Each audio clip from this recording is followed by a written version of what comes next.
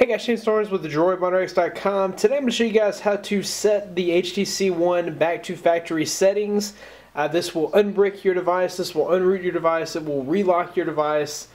This will basically put your device as it was when you got it out of the box, so if you need to return it for warranty purposes, you're able to do that. This also provides a safety net if you're wanting to modify your device in any way. So today we're going to be flashing the RUU for the developer edition of the HTC One. So we'll go ahead and get started with that. You'll need the file. I'll have it included in the link in the description just below the like button. Okay, so once the RUU is downloaded, you'll want to right click it and run as administrator. We'll give that a few seconds to load. Go ahead and run it. You'll see that the install shell wizard will pop up. Just give it a few seconds to do its thing. Okay, so it's telling you that it's going to wipe everything if you run this. So you need to click I understand and click next. It says turn on your Android phone and connect it to the PC using USB cable.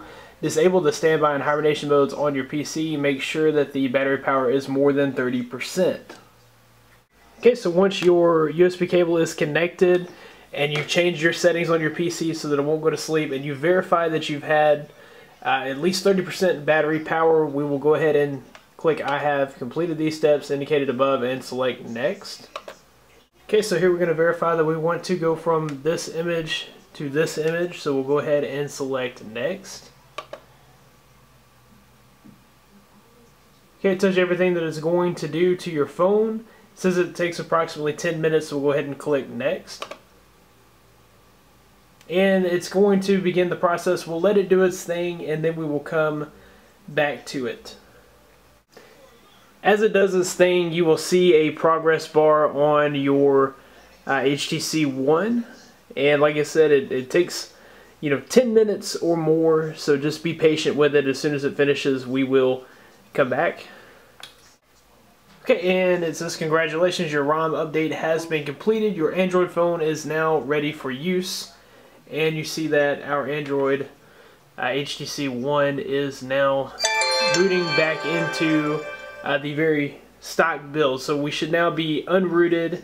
We should now be totally factory stock, as if we pulled the phone out of the box. Should be safe to ship this back to the factory for manufacturing purposes, warranty purposes, or if you're just ready to sell the device and get something new, whatever the case may be. So if you've enjoyed this video, be sure to click the like button. Subscribe to this channel for more coverage on the HTC One, the Galaxy S4, and all the other phones that are coming out. You can find more of me at DroidMonitoring.com, where I'll have the latest in Android and tech news. Once again, thanks for watching. Be blessed. I'll see you in the next one.